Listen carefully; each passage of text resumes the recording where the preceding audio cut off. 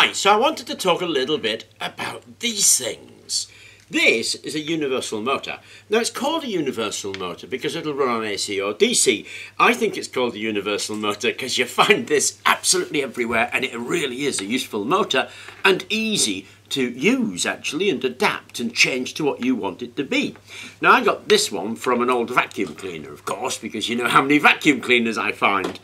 In Europe and the UK, you find this kind of motor in washing machines. In the US, you actually find usually an induction motor. But you'll find these kind of motors in power tools, hand tools, vacuum cleaners, just this huge range of things, and they're stunningly easy to work with. So what I want to do is give you a close-up of this and talk a little bit about it. Okay, so I pulled this motor to pieces, just so you can see what it's made up of. So there are the stator coils with the 4 terminals that we talked about earlier. There's the bulk of the rotor. I've cleaned the commutator already with a bit of wire wool. Here are the end caps, the fan and the brushes. Now you need to have a quick inspect of the brushes to make sure they're nice and clean, not cracked, not chipped, not broken. And if they are, then they're really cheap to replace those. You're talking about £1 or £2 to replace something like that. When I checked the continuity on this, that is, I took a multimeter and checked the resistance. That coil had a resistance about 1.4 ohms, and that one had an infinite resistance, meaning there was a break in it. Now these things break because they get overheated. When they get overheated, then the insulation on there burns through and you get a short on the coil. Now what very frequently happens, and it's exactly what's happened with this one, is they're joined with these crimps. When they start to overheat, that joint actually is more resistive than the rest of the coil, so it's extremely common for them to break at the crimps. And you'll find the crimps at the top underneath a little bit of sleeve. There's another crimp under there. So to repair this coil, all I have to do is find the right gauge of wire and put a little bit more wire in there by soldering them together. And the gauge is really easy. Just put a micrometer across it. You'll get the thickness, look up the gauge chart and find yourself a bit of wire of the right gauge. Now if you don't have a break in here, you can uncoil that, take all of that wire out and rewind the coil. Now for a cheap motor like this, that wouldn't be worth the trouble. But these kind of motors, they do run up to thousands of pounds. So if what you've got is a burnt out coil and just one coil, it's worth repairing it. Even if it's 2 coils on the feed coils, it's really worth repairing. This one isn't meant to be repaired, but very often when you find them, particularly for example in starter motors, the shoes which are in here have a screw on them. You can take the screw out and that whole coil comes out as one piece. So it's very often just well worth repairing them. Now luckily, as I say, I have found my break here, and I checked it was the only break by checking the resistance between here and here and here and here, and I get continuous resistance between those two and between those two, but not between those two, so that's my break. All I have to do, like I say, is solder a piece in there and reassemble the thing, and I'll have a working motor. So there's the repair complete. Now I've hooked it up to a DC power source, because if we put a DC current down a coil of wire on a lump of iron, we get an electromagnet. So I've joined these 2 sides up, and I've got the negative going in there, the positive going in there. So it basically goes in there, whips around here, comes out here, back in there, whips around there, comes out there. And those coils are wound in contra windings, so they're wound in opposite windings. If I put a little bit of power in that, we've got an electromagnet.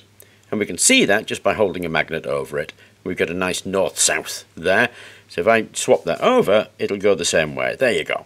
So we've got that as the south pole, that as the north pole, as long as we join those 2 up, and we put a negative and positive on there. So that is now working. Back together. Now I've given the field coils and the rotor coils their own independent power, because I think it allows much more control. So for example, if I put power down the rotor, help it along a little bit, that will actually turn even though there's no power going to the field coils, which is really cool. I mean, it has absolutely no torque whatsoever, okay? But we can control the speed of that rotor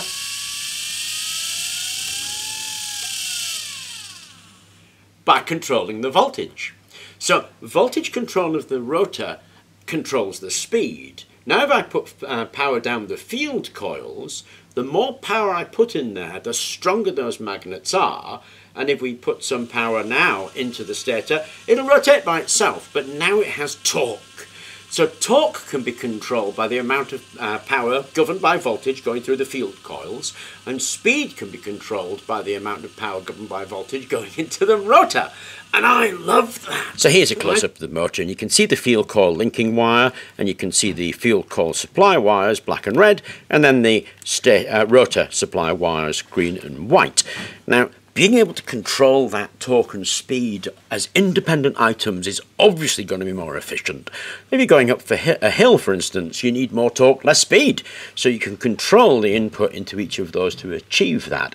But what's really cool about this thing is the motor is actually very cool. Just put a bit of... Oh, I actually want to take that off.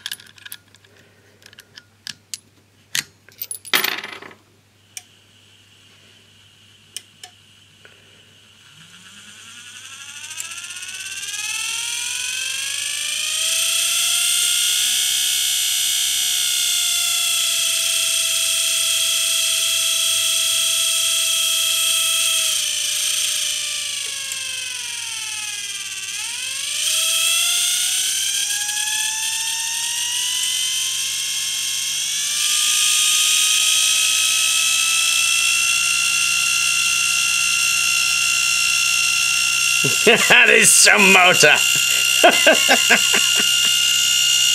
think that's awesome that you can have that much control over a simple motor like that by separating out the field coils and the rotor coils. Now, we did something similar with this on a washing machine motor, because in the UK and in most of Europe, washing machine motors are universal motors. But in most of North America, washing machine motors are in fact fractional horsepower induction motors, so you can't do this sort of stuff. But these universal motors you'll find in tools and loads of places, vacuum cleaners, that sort of thing. And I think they're great motors to actually play around with, immensely easy to repair. So I thought I'd do the video going a bit more in depth in that. I hope you enjoyed the video, and thank you very much for watching.